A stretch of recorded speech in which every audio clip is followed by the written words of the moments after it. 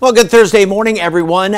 Very tranquil start this morning. We didn't have any of those overnight storms to develop, so there's nothing out there right now. We've got just a couple of clouds, and temperatures are going to be continuing to drop just a couple of degrees below the normal low temperature, which is upper 60s right now. Not a bad view out there over by the airport, and throughout the rest of today, we are going to have plenty of sunshine. We'll be up to 80 degrees at noon, 86 for a high temperature. The normal average high is 89 right now, so we're still staying just a couple of degrees below that, and we'll finally make it just about up to normal readings as we go into the weekend. A couple more clouds around here the next few days.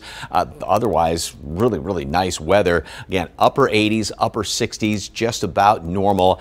One or two showers going to be possible late Sunday night, and then about a 30% chance for a shower thunderstorm in the afternoon on Memorial Day. It will definitely not be a rain out. Just kind of keep a lookout for that, and then a couple more showers to come in here on Tuesday, maybe on Wednesday. Keep up to date with all of San Antonio's top news, weather, and so much more by clicking the like and subscribe buttons below. And once again, thanks for watching KSAT.